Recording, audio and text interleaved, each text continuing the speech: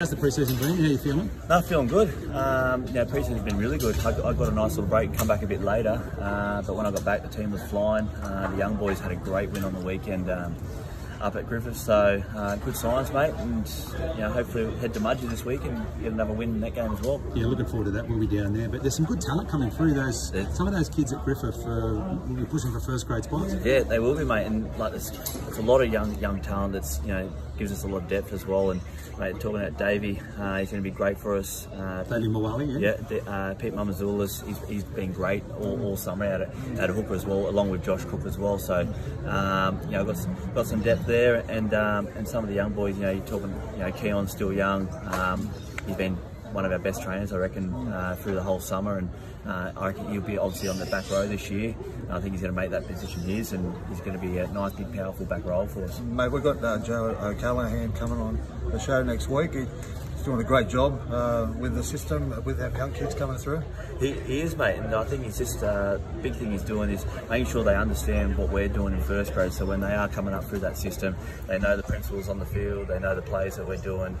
Everything's the same, so we don't have, we don't have to sort of teach them that when they get to first grade. And it's just the next man up sort of mentality. So he's doing a great job, along with players like Sutto and SG Ball and that. They're keeping it's a great little pathway they've got here at South Sydney. That's right. And how have guys like Jai and Jacob fitted in with the squad, mate? Mate, Jai's been outstanding. Obviously, I'm going to really enjoy playing alongside him in the middle. He's got great leg speed. He's a bit unpredictable in the middle too. He likes to do his own thing, and then he's got a bit of footwork and offload as well, which will hopefully create a bit of ruck speed for us. We've got Josh Mantle.